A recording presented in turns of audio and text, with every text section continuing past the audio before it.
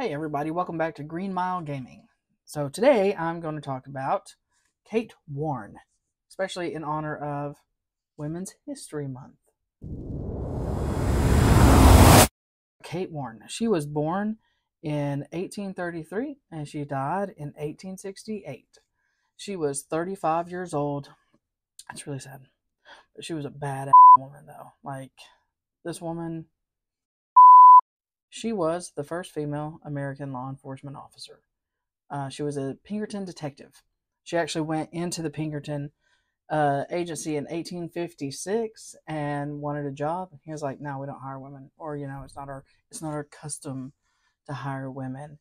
And she is quoted as saying, "Women have an eye for detail and are excellent observers." So he's like, "All right, fine. I'll give you a chance, woman. Let's see what you can do." And it went along, and he did have a chance. He was like, I'm going to test this. I'm going to test this woman. He tested her with the Adams Express Company embezzlements. So this Adams Express Company is a company, they hired the Pinkerton agency, and they said, "Hey, we're losing money out of the Montgomery, Alabama office. We don't know what's going on." And the guy over that office was a Nathan Maroney. And so they hired the Pinkerton agency to look into it. Well, Kate, being a woman, she was able to befriend Mr. Maroney's wife, like get into her confidences, was able to get a bunch of information. A lot of her stuff is what led to his arrest and actually conviction. So she was able to do all that, get all the information, lead to his arrest, get him convicted. It was found out he stole over $50,000 at the time. $50,000 at the time, which was equivalent to 1.8 million, or around, like, this is like a little bit over 1.8 million in today's money. What? Anyway, so he did that. She gets him convicted. She was able to cover, Kate was able to recover 1.3 million of that 1.8. After this, after the Adams Express Company embezzlement, Mr. Pinkerton was like, "You know what? All right, women can do." So he promoted her and put her in charge of the Female Detective Bureau. With that, she was able to hire women like Elizabeth H. Baker and Hattie Lawton. Kate was able to overthrow an actual assassination plot on the president, President Lincoln, who unfortunately we do know later in life did get assassinated, but that was after Kate's death. Kate was one of 5 sent to Baltimore, Maryland to investigate secessionist activity. The railroad in Baltimore was like, "Hey, we've got some of this activity going on.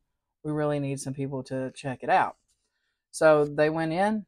They were able to find out that this actually goes past the railroad. There's a presidential assassination attempt and plot.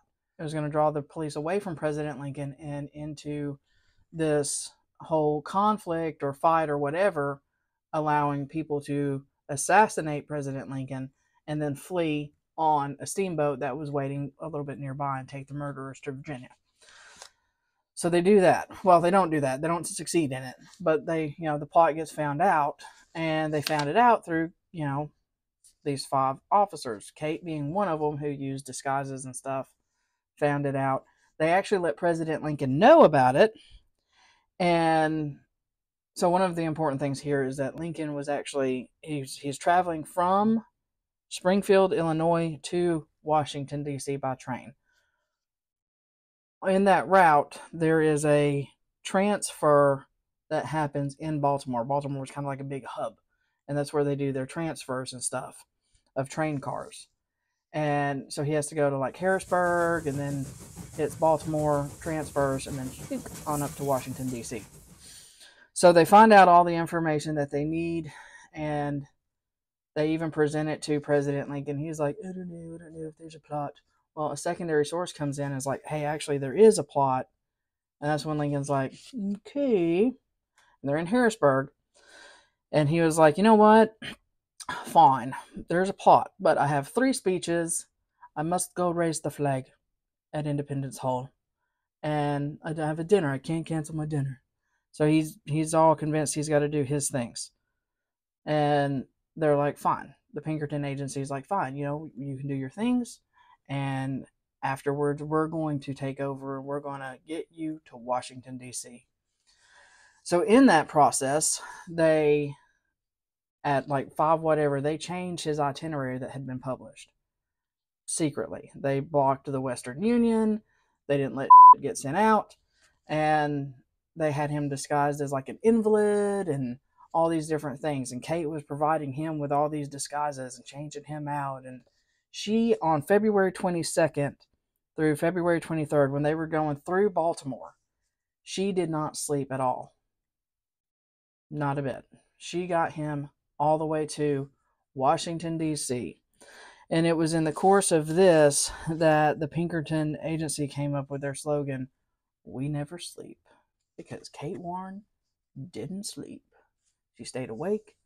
She provided the president with disguises, got him all the way to Washington, D.C., where he could take his seat in office and do his oath and everything and become our president. And actually, it was also this too with Kate Warne that the Secret Service was kind of, it wasn't started yet. I don't think the Secret Service came in until like 1861. So, but Abraham Lincoln is the one who started the Secret Service. And it was in part thanks to Kate Warne and the Pinkerton Detective Agency. Go Kate! After the Baltimore plot, Kate went on to continue doing her things. She was a informant and would gather intelligence like during the Civil War. She would pretend to be Alan Pinkerton's wife, and it was kind of rumored that she was his mistress anyway. We don't judge Kate.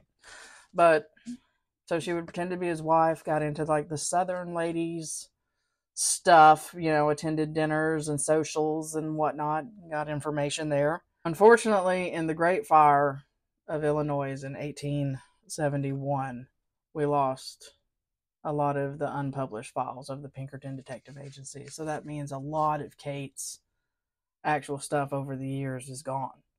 Anything that wasn't published. I mean, who knows what stories they were like, oh, that's not important, that are actually like, what? Who knows?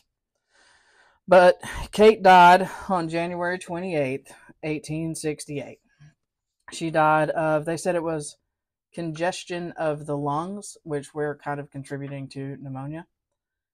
And she was buried in the Pinkerton family plot in Graceland, Illinois.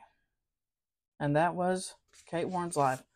Thanks to Kate, she kind of helped pave the way for females in law enforcement. I mean, she's the first female law enforcement officer, detective. And because of her and because of her ability to show people like, hey, women can get into places that you can't.